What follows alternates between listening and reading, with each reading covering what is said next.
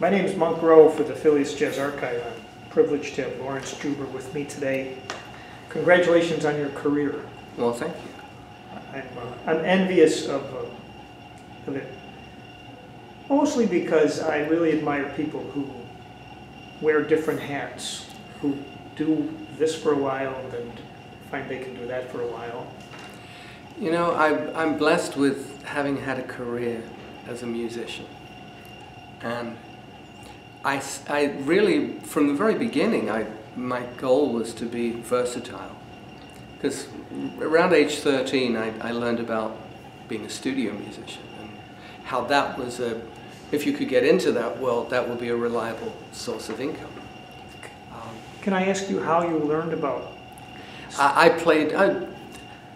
There was a local band leader, trumpet player, who kind of mentored me. He wasn't really a trained musician, but he was kind of one of those local, kind of semi-professional guys. And he had a quite successful little combo that played weddings and corporate events and stuff.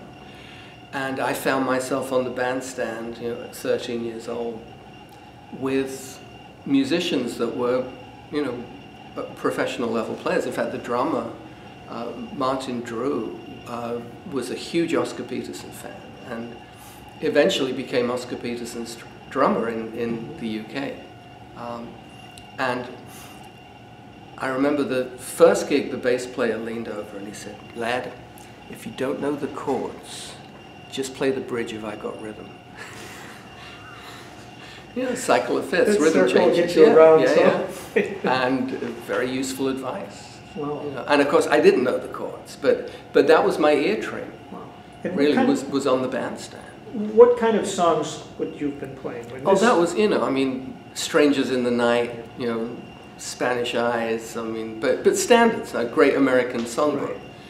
Because this would have been like 1965, round about there. So what I was listening to was not that at all. I was listening to the Beatles, the Stones, the Animals, and then through the Stones I discovered Muddy Waters and Howlin' Wolf, and the Roots. I love watching, playing with older fellas. You not only learn the music, you watch how they operate with the audience and taking requests and the whole thing about playing a gig. Yeah, I understood the professional context of it, that this was a job. It wasn't just get up there and show how fast you can play or whatever. Because it was always, for me, it was about the act of making music. And I really didn't have a lot of repertoire. I didn't study in the way of kind of building a repertoire for myself. It was like go and play and figure out what was going on in the moment. I was quite improvisational at that point. But I was also studying music. I started playing classical guitar in high school. That was something that really got me engaged. Music appreciation was extremely useful to me because I learned how to listen to music. And I discovered Bach, for example, there was a record called The Lover's Concerto by the Toys, which was one of the Anna Magdalena waltzes, da da da da da da da da, and it was like, whoa, what's this? And that led me into Bach, and then I got hold of a record of Julian Bream playing the Bach lute suites on classical guitar. But the first record that really drew me in was this trumpet player, Phil, gave me a record by the Candoli brothers, who were Pete. Yeah, who were the LA studio players who were representing kind of the West Coast, the LA jazz scene. And, I guess that record would have been made early '60s. Howard Roberts on guitar, and I'd slow the record down and try and figure out the licks, and then I discovered Django Reinhardt But I was also doing the same thing with Eric Clapton, with John Mayall's Blues Breakers and Jimi Hendrix. And I had a little band with some friends of mine, and we'd get together once a week, and whatever the new Who single or the Stones single or whatever it was, we would learn it. And you learned it by playing the record? Yeah, right? you just learn it off the record. I mean, you didn't go out and buy the sheet music. Because the sheet music was always, you know, some kind of semi-accurate piano arrangement. It was with like ukulele chords. And in the tune wrong you. key, probably. Oh yeah, typically, yeah. Do you listen for do you recall listening for the bass notes? Oh, totally. Okay. I listened to all the parts. We had Radio Luxembourg was, you know, broadcast from the continent, so it wasn't restricted to the same playlist that the BBC had, which was at that time. I mean, we didn't have Radio 1, Radio 2 until somewhat later. I mean, this 1963, 64, it was the Light program or the Home service or whatever, and it was, so you got a very eclectic mix of music there anyway. But Radio Luxembourg was all American Top 40, so that's where I heard all those records. I had Motown records for the first time. And I'd be listening to what the rhythm section was doing, how the bass and the kick drum worked together. As were Lennon, McCartney, and Ringo and Harrison, as far as they were listening to that stuff and then creating a British version of it. In fact, the first time a Motown song was ever played on British radio was by the Beatles in 1962.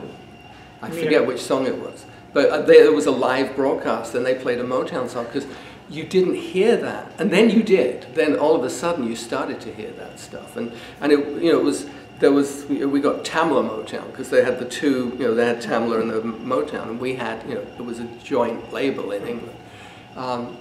But I was listening to a lot of American R&B and soul music and reggae too. And I was just fascinated, like for example with some of these corporate gigs that I would do with this band, they would have a steel drum band, would be like, you know, the alternate band, and I was just fascinated by the rhythmic articulation of that. And so when I was listening to records, I was listening not only to the parts, but also to the groove.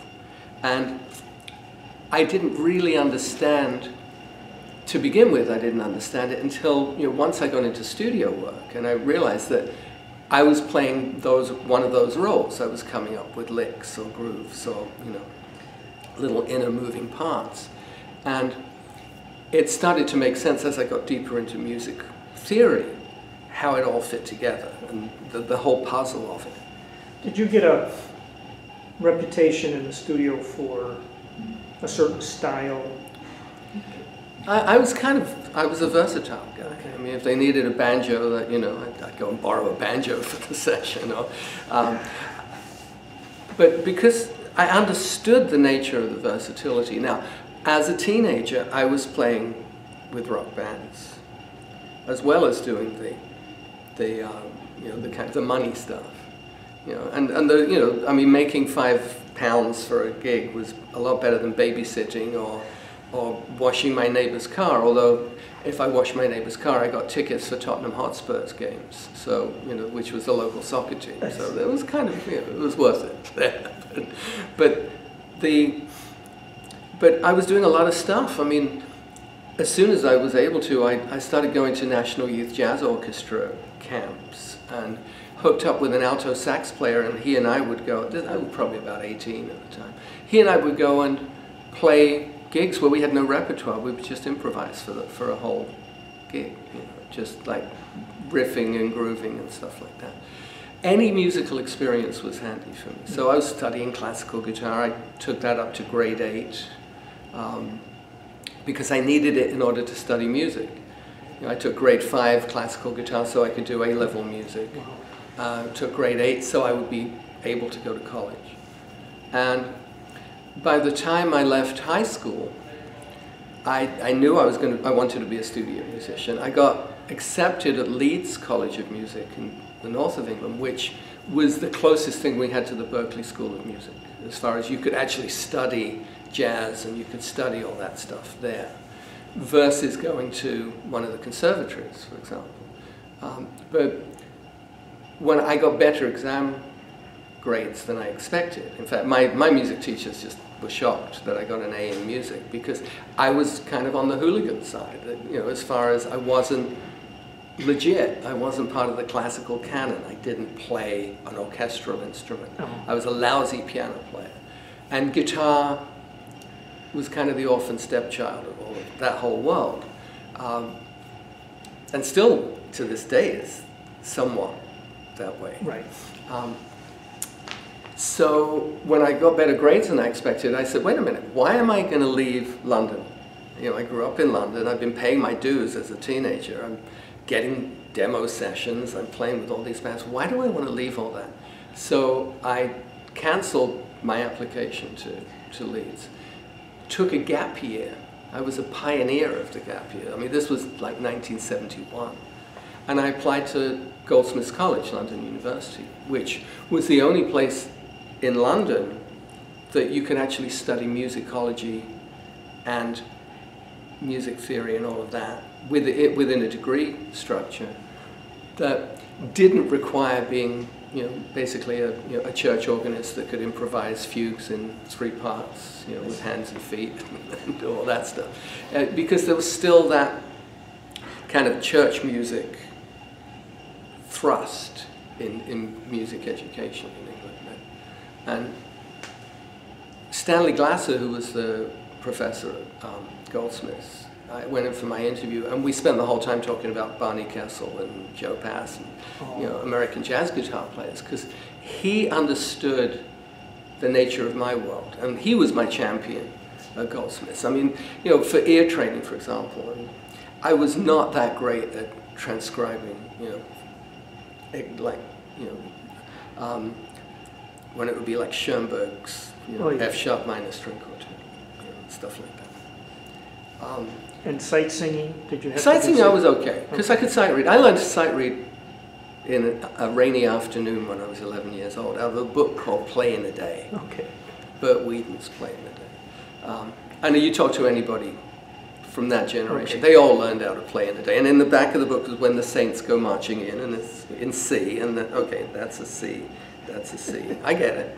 You know, it wasn't rocket science. Can I ask what your parents thought about for your path?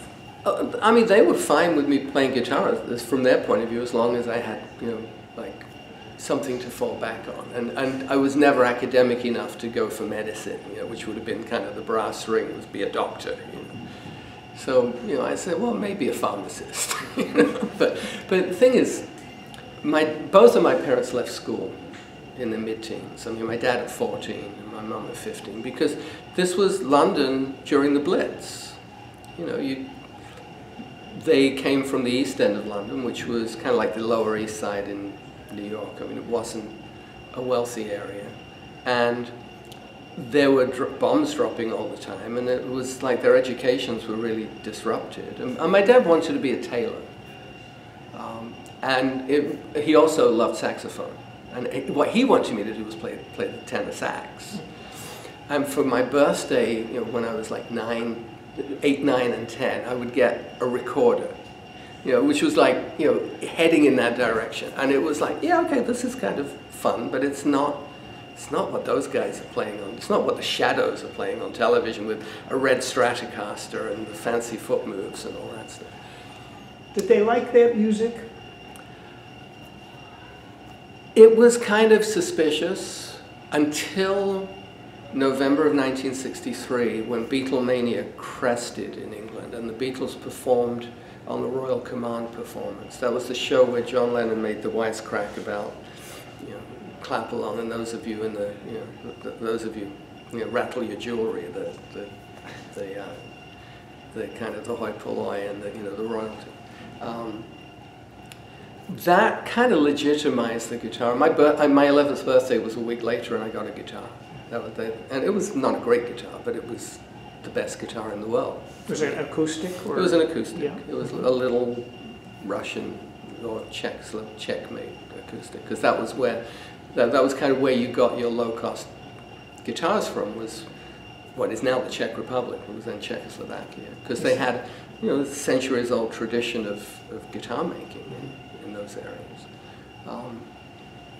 And it was, the action was like this. So, but it had a floating fingerboard, that goes back to the old Viennese school of guitars in the early 19th century, where they had like a key that you could adjust the fingerboard. Oh. I didn't know that.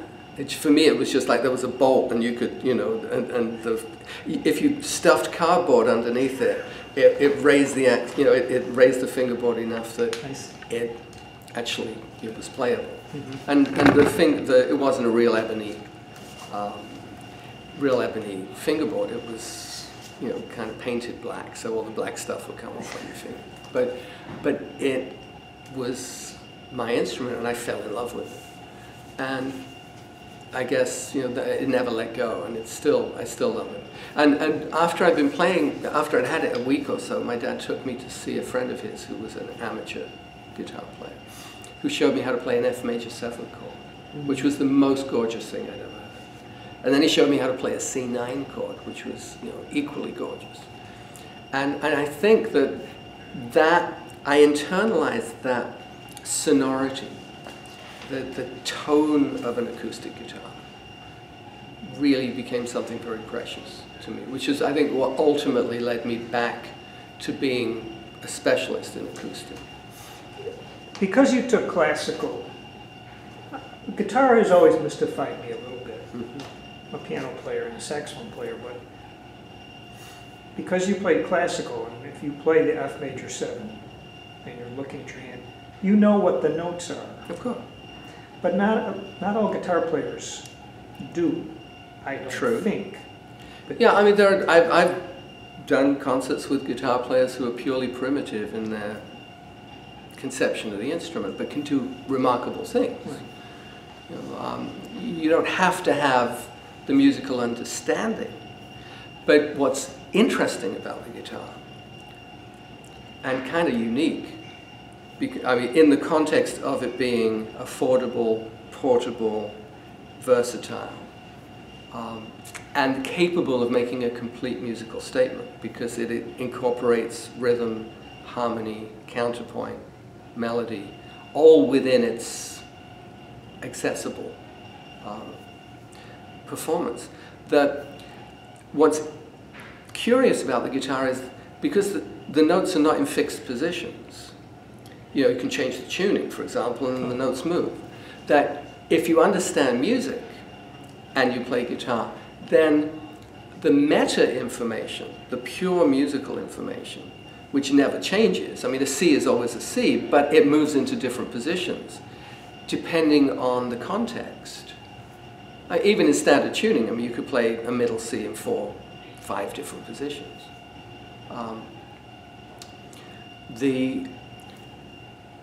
The mental process there is different, because on a piano, a note is always a note. It doesn't shift. And mostly on an orchestral instrument, on a band instrument, the notes are mostly in the same place. I mean, yeah, you can do crazy fingerings and overblow notes and stuff like that on the sax, which is really cool. But on the guitar, if you combine the musical education and the guitarology of it, the guitaristics of it, that's when you get into some really interesting and unique musical areas. And that's something that just completely engages me. Well said. Well, you went from, I was looking at has played with everyone from Alan Parsons to Rosemary Clooney. Yeah. And that was all in the space of a couple of years then, back in the 70s. I mean, but it goes way beyond that. I mean, 3 out of 4 Beatles, played with at least 2 Muppets. Actually, more than 2 Muppets. I played banjo for some of Kermit's stuff. I'm not sure which is better. I mean, they're both up there. Well, actually, doing a session with the great Gonzo was Paul Williams, Willie Nelson, and the great Gonzo all at once. I was a giant, because Paul's not a tall guy, Willie's not a tall guy, and the great Gonzo is about this big, and you forget it's a puppet. The guy that's operating it just fades into the background, and you're interacting with this, what feels like a real character, which is what's so great, because when a character is that real, even if it's blue, Yeah, then after you're done, it feels weird because a person comes out. Yeah, exactly. Oh, it wasn't real. It's a kind of reality check. Yes. But, I mean, this really goes along with the ambition to be a studio musician, was just that it doesn't matter who you're playing with, it's making music. I mean, it looks good on the resume that, you know, to have, that record with Rosemary Clooney was really cool. And I was, you know, what was I, 24, 25 at the time. It was mid-70s in London, and she was making a comeback. She was on tour with Bing Crosby. Sure, it was not long before he died. And it was just a very cool experience, you know, playing with somebody of that kind of caliber. The Alan Parsons Project, I had no idea that I played on the record until I read it in Musician magazine 25 years later. It was a session at Abbey Road on a Tuesday night, and there was a string orchestra, a harpsichord player, some mandolins, and acoustic guitar. And it didn't say on the music what it was. And at Abbey Road, there's this long staircase that goes all the way up to the control room. You never went up there. If you were, you know, if you were a studio player, you didn't go up there unless you were invited. The first time I ever went up there was actually, I was doing a record session there in April of '78, and there was a phone call for me, which was, you know, this was before cell phones, and it was like really unusual. And I went up to take this phone call, and I said, "Oh, that's the control room." And it turned out that it was McCartney's office asking if I would go and audition. And they called you at Apple. Yeah, well, at Abbey Road. I mean, because they tracked me down. That's great. But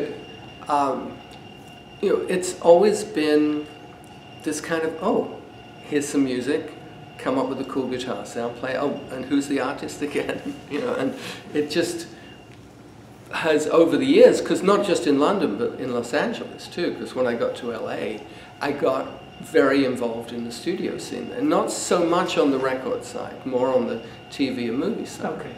So, you know, walking into a session and there's, you know, Ernie Watts playing sax on, you know, in the section, or, you know, and there's great drummers that I've worked with, Jim Keltner and John Robinson and Vinnie Colaiuta. You became like the second wrecking crew. Well, it was a different, it was a different world. I mean, the Wrecking Crew, really, the span of that was 59 through 75. Uh-huh. That was when the record business was really, really cooking. But there was, you know, the business just continued, and walking into a Disney session, you know, I played on Pocahontas, for example, Colors of the Wind, and there's this huge orchestra, and there's, you know, 8 double basses and 3 harps and a guitar. Don't you at least have to know what instrument to bring? You just bring them all. And that was, yeah, I mean, the cartridge companies did great. I mean, if there's cartridge in the budget, and not that I do a lot of sessions now. I mean, mostly if I do a session, I just walk in with a couple of acoustic guitars, because I tend to get booked on that level. But I mean, there would be sessions where I'd have, you know, multiple amplifiers, maybe 24 guitars, because you have to have all the different instruments. You've got to, you know, if they call for an electric 12-string or acoustic 12-string, banjo, mandolin, What kind Renaissance of lute. Who were some of the producers that you worked? Well, in LA, I did a lot of work, and still do, with a producer named Michael Lloyd, who's very, very pop producer. He did like Teen Stars in the 70s, Sean Cassidy and Leif Garrett and people like that. But we did a lot of stuff, especially in the 80s. I mean, Belinda Carlisle's first album. There's a song called Mad About You, which was a big hit around about 87, 88. And, you know, I first heard it on the radio. I never really heard the whole song, because when we cut the track, it was just me and the drummer. As a session player, very often, you know, it's a utility gig, and I'm just, I was just playing 8th notes on a Fender Stratocaster and with the drummer, and we had a chord chart, and, you know, laid down a track, and then I hear it on the radio, and I say, oh, that's what that was all about. And then we did, there was a low-budget movie that we were doing songs for that ended up being called Dirty Dancing. Oh. You know, and that's the biggest selling album I ever played on. I mean, Time of My Life, She's Like the Wind were big hits. And that album sold over 40 million last time I looked. Do you get checks in the mail? mostly it's direct deposit these days. Oh. But you know what's really been an amazing thing is when I first started doing sessions in London, you know, it was, I forget what it was like maybe, you know, I think £17 or something for a 3-hour session. And then I joined Wings, and it's a whole different, you know, experience. And what got me into Wings was my versatility also. I mean, that's always been kind of a calling card for me, is the fact that I could play multiple styles, which that's the way that Paul operates as an artist. Paul McCartney operates, is that stylistically it was all over the map. I mean, we did one song we did. Baby's Request was done as a demo for the Mills Brothers. And it starts off with me doing my best kind of Barney Kessel licks. You know? And then we do kind of this almost punk rock kind of stuff. And then, you know, big kind of McCartney ballads. And it was a very broad stylistic range. Because you're not dealing with an artist that works in a specific genre. You're dealing with an artist who creates his genre. You know, he is the genre. What was the audition like? I borrowed some Wings LPs from my brother, and it turned out that what we played was some Chuck Berry tunes and some reggae grooves, and they offered me the gig. But when I got to LA, it was a very different world, because the union, the AFM, was much more involved than the English musicians union. Oh. So all of a sudden I found myself, you know, I did some jingle sessions in New York for Lincoln Mercury, and then all of a sudden I'm getting all these checks. You know, whereas in England I go do an 8 a.m. jingle and you get paid for the session and that's the end of it, you know. And I'm starting to get checks from local, you know, 802 in New York.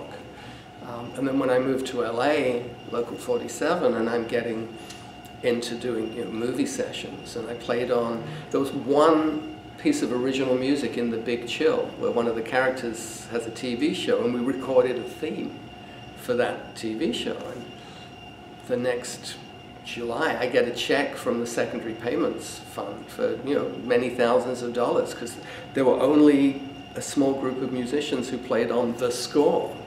And, you know, that's when I discovered that. And then when I started getting to composing, and I did the Brady Bunch Christmas movie, A Very Brady Christmas, and all of a sudden I get this package in the mail and I've qualified for health insurance. You know? So it was a different, you know, it was a more evolved business model. And now, you know, since Sound Exchange, you know, I get performance royalties for my airplay on Pandora or Sirius, you know, for my own stuff, but also the secondary markets fund, the SAG-AFTRA now have a performance fund, PPL, which is the UK one, which picks up the neighbouring rights. That's where I see more money from the Wings records that I played on, for example. And it was only later that I started learning about ASCAP and BMI, and, you know, being able to pick up kind of the writer side of the royalties. So, you know, it kind of expanded my vision of where the revenue streams were. But to begin with, it was just, you know, write out a little invoice, send it to the contractor, or fixer, as we call them in England. A man named David Katz was the one who got me started. He'd see me on television with the National Youth Jazz Orchestra, and called me up the next day and said, and he called everybody darling, and he said, "Oh, darling, I've got some sessions for you." He gave me the dates, and I said, "David, I hate to say this, but those are my final exams for my Bachelor of Music degree," and I couldn't. You know, I'd been studying for 3 years, I wasn't going to skip the finals. And I didn't think I'd hear from him again, but as it turned out, he called a couple of weeks later, and he became my kind of studio mentor. And eventually, he got me into the sessions for The Spy Who Loved Me, for example, and I got to play the James Bond theme, which was, how cool was that? Well, this may be a silly question, but did your ears and hearing survive the Wings experience? Yeah, we weren't that loud on stage. I think that playing with headphones on for years has done more damage to my hearing than, yeah, we were, you know, we had a good sound system, and Paul didn't like being that loud on stage. Wings was more of a pop group than a, you know, than the kind of full-on rock bands that, you know, are playing at the jet engine decibel level. Was he a good boss? Oh yeah, yeah. I mean, it was a great education. I got my master's degree from McCartney University. He was a good boss. I mean, he's still, you know, we went to Japan and he got busted on the way in. I mean, he wasn't that good a boss in that respect. But as a creative boss, in terms of being in a creative situation, first time I recorded a guitar solo with him, we were doing a song called To You, and I was playing in the studio, and Paul was in the control room with an Eventide harmonizer, changing the pitch of every note that I was playing. And it was like, it was so cool, because we were in that musical moment where we were I was improvising, he was improvising, but in a techno way. It was very clever. And then the next solo I did was kind of a rockabilly thing, where I'm just sitting closer than you and I are sitting. He's right here, and I'm playing and just eye to eye, you know, and he brought stuff out of me. I mean, as a producer, that's the great thing. That was where I mean, I'd worked with some really fine producers. You know, George Martin was one of the first producers I worked with, the Beatles producer, and we did it. And I played on an album for Cleo Lane and John Dankworth, and George Martin was producing, and just his whole manner of putting you at ease, you know. And I was pretty green at that point. You know, we were doing something in B major, and it was like I was toughing it out without a capo. You know, now I would never hesitate to put a capo on. But no, this was kind of more of a jazz context, and I was really, you know, I figured, yeah, I can do this. Of course, it was, you know, it took a little patience there. But now, actually, I mean, now I would not hesitate to play without a capo in B major if I was doing something really creative, because B major is, you have, and G sharp minor, for example, you know, you have 3 open strings in G sharp minor. You have an E, a B, and an F double sharp. And, you know, using open strings is, in terms of the texture and the sonority, is something that, you know, over the years I really learned the value of. But there's nothing like, you know, playing it in A and putting a capo on the 2nd fret. You sort of take it in stride, or are there times when you reflect on the fact that, well, I've played with most of the Beatles, and I played under George Martin, and these are people I listened to when I was 15, and what a life. Oh, I mean, it's an amazing life. But I think that I'm still learning, you know, and I still look forward to the times when I get to work with somebody of stature, of musical stature, or not necessarily of stature, but of musical depth, and just how much more there is to learn. I love being able to go and do a concert with an orchestra or a session with an orchestra, because I get home and I pick up my acoustic guitar, and I've got bassoons, and I've got cellos, and I've got inner parts, all, you know, the guitar orchestration is part of what I do. And so to be able to reflect on that, the musical substance of all that. And it's just, and part of what I do now is to pay it forward. I mean, I do a lot of pro bono, high schools, middle schools, elementary schools, where I'll just go and I'll do an assembly and play for the kids and explain what a guitar is and what you can do with it.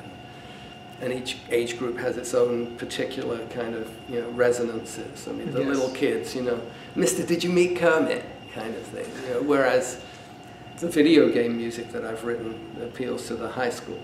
I see. You know, so it's just, I think what I really appreciate is the ability to have a life in music, and to be able to be creative, whether that's as an artist, as a guitarist, solo guitarist, and my main focus, or as a composer, as an arranger, producer, all the different nuances of it, working in musical theatre, working in theatre, improvisational theatre too. I mean, I just did an album of improvisations with William Goldstein, who's a film composer, who practices what he calls instant composition. You give him 3 notes and he'll, spin out a whole composition out of it. Well, he and I improvised an album, which just came out a few months ago. Oh. And it's the joy of listening back to something and knowing that you achieved something in that musical moment where you weren't trying to force the issue, but just allowing creativity to happen, and how much interesting and engaging music can come out of that. It's a lost skill in the non-jazz, rock, folk kind of world. I mean, when you get into the classical world, improvisation has kind of, they've forgotten that was really the root of it. Do you have kids? Oh, I do. I have 2 daughters, and I have 2 grandchildren. Yeah. Too. But my youngest just like daughter, us. Yeah. How old are your grandkids? How old are my grandkids? 3 and 1. 3 and Yeah, 1. same as us. Ooh. Yeah. Do your kids, this sounds silly, but do they know of your accomplishments? Oh, yeah. Both of my daughters are very hip. My youngest daughter is a successful songwriter. And she found her own path with it. I mean, when she was a teenager and beyond, we supported her, encouraged her. She knows the business, she knows how it works, and she's having hit records. And not only as a writer, but also as a singer. I mean, last year she had a platinum record in Germany, Australia, Sweden, South Africa, as a singer and as a writer. So yeah, they're aware of all of this. It constantly surprises me how enduring the Beatles' legacy is, and how deep that goes. The Beatlology, just the musicology of the Beatles has become so advanced in terms of the historical aspect of it, the social aspect of it, even the instruments and the recording process and everything, and how unique that was and how enduring it will be. I couldn't agree more, and we were in Liverpool before this and did the thing. Yeah, I'll be there next month. And we were in the Beatles shop, and there was this scholarly-looking book, and I opened it up. It was about the Beatles songwriting, and I landed on this sentence, and it was talking about the use of the Locrian scale, and I thought, wow. That goes back to Wilfrid Mellors, and in the mid 60s, he wrote a book called Twilight of the Gods, which was a very intense musicological analysis of Beatles songwriting. Well, your career reminds me of Bucky Pizzarelli. Well, that's who a we fine, got to know fairly well, and he's what's next, what's tomorrow, I have an album. I have a vinyl album of Bucky Pizzarelli with a group of other guitar players doing arrangements of Bix Beiderbecke's pieces, piano pieces, like In a Mist and stuff like that. Yeah. It's so cool. Well, just a couple more things before we wrap up. I wondered, do you recall the most difficult studio experience you ever had? Did they ever have to do a retake because of you? Oh, yeah. But you have to acknowledge the fact that there are times when you just need a little more time to work something out. Sometimes it just gets purely scary. At Warner Brothers, for example, Warner Brothers soundstage, it's a huge soundstage, like the size of a football field, and in one corner there's an isolation booth, another corner there's an isolation booth. And if you're in an isolation booth, you cannot hear, which is typically where the guitar gets put, you can't hear the conductor. And if you don't have headphones on, you're screwed. So it's like, come back from a 10, sit down, they've already called the cue. Headphones are on, the click, 8 free clicks, and the baton is up, and it's like, no idea what we're playing, you know, and it's like, okay, stop tape. Now, nowadays it's much easier. In the old days, they had to rack up film. When I first started doing sessions at Paramount in the early 80s, you know, they were running film. They would project film. And it was very old school. You know, it was still the tail end of the old studio orchestra system. So, you know, I've had my embarrassing moments. But then, you know, sometimes you just nail it. And it's like, you know, and I've had experiences where, you know, it's just 8 pages of altered tuning 12-string on a, you know, a Western style score where it's just acoustic guitar and a string orchestra. Boy, the person who arranged that must have known what the guitar was capable of. That particular composer, Dan Fillius, who I've worked with for over 30 years, he did Roseanne, Home Improvement, a lot of shows. We did a show for 11 years called Seventh Heaven, where the guitar was, acoustic guitar was extremely prominent, fingerstyle acoustic guitar, and he would always write in different tunings. But he knows the instrument. But how do you notate that? You can't write tablature because the copyists wouldn't know what to do with it. So we worked out a system where he would write it in standard notation and I would play it as though it was in standard tuning.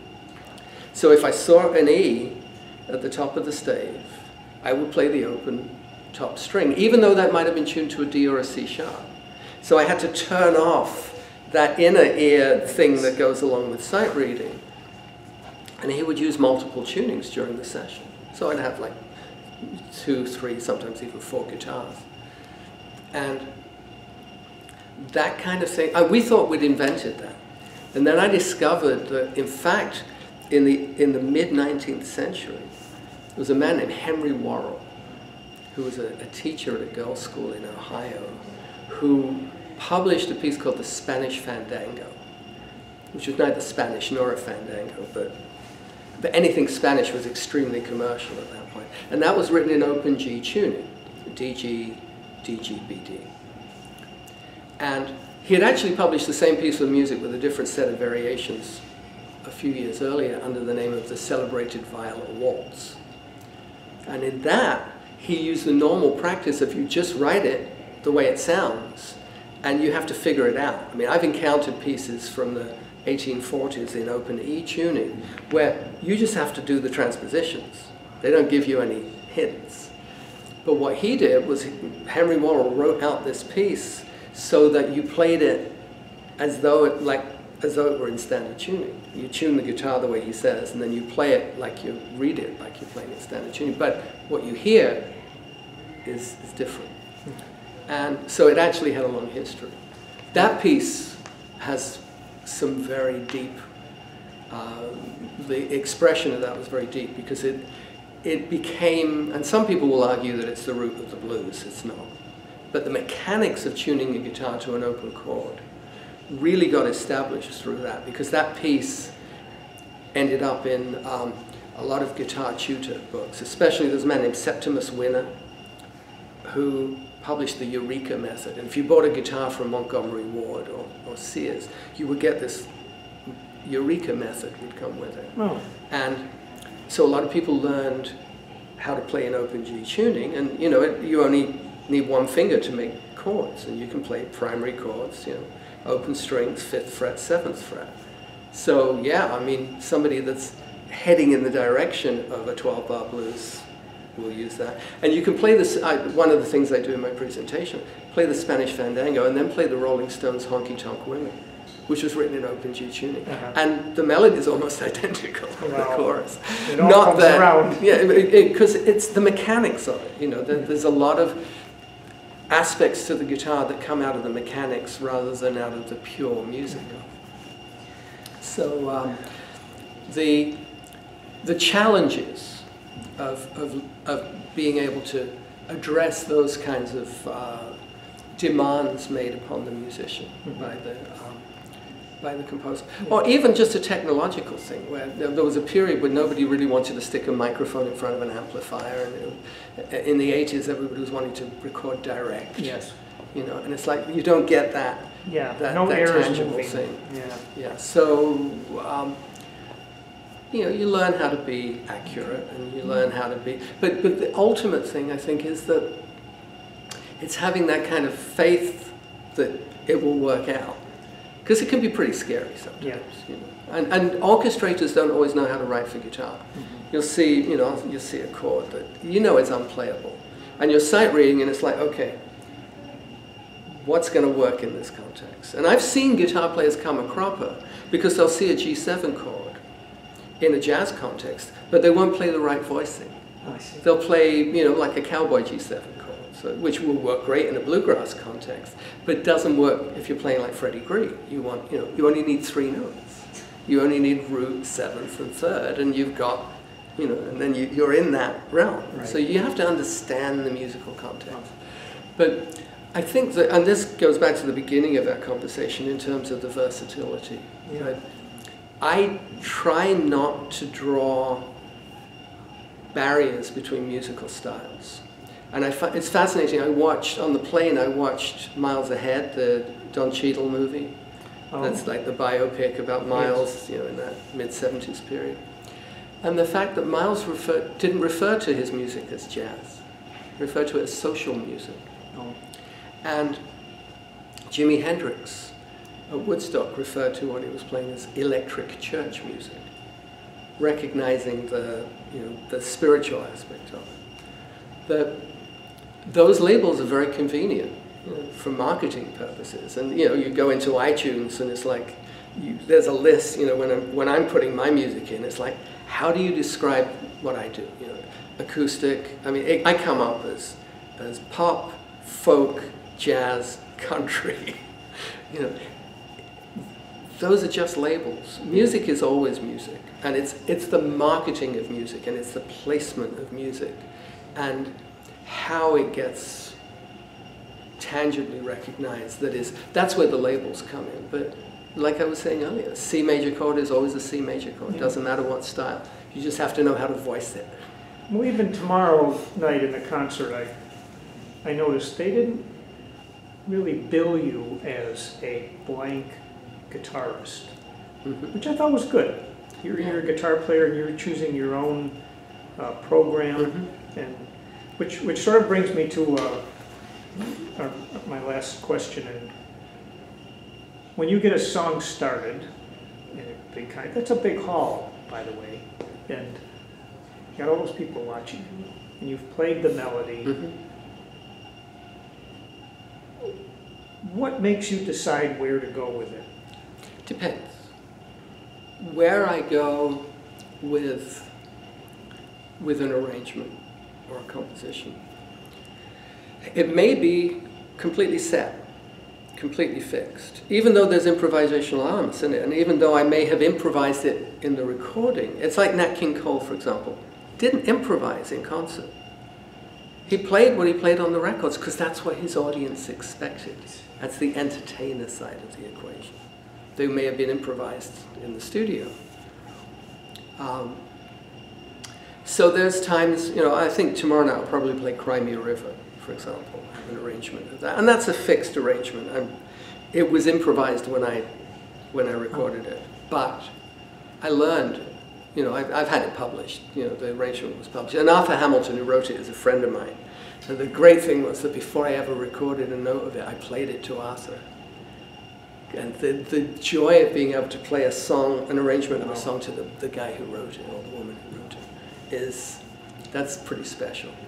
But where I go, when I played Jimi Hendrix Little Wing, it was an arrangement that evolved out of improvisations on stage.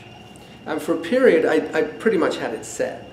And then, especially in more recent years, because I've been getting deeper into improvisation, not just musical improvisation, but my wife Hope wrote a play that's set in a theatre improv workshop. And working with, and I not only produced the play, but I also played the shows live, with an acoustic guitar. And actually, at the end of the play, even though it's scripted, they do improvisations. And I would collaborate with the actors, doing underscore and then occasionally the guitar will become part of the improvisation.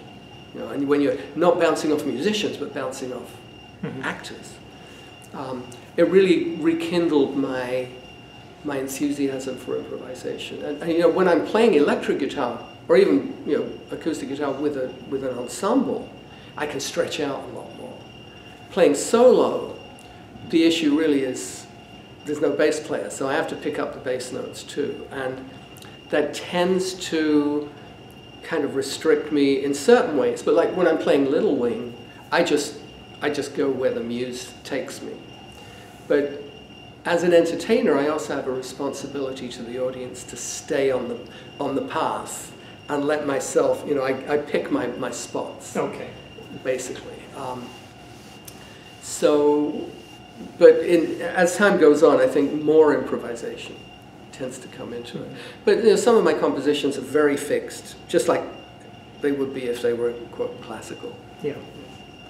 Well, this has been fascinating for me. Okay. You have encyclopedic knowledge, and as I said, I admire the versatility. Well, thanks. Which is very important to make a living in music.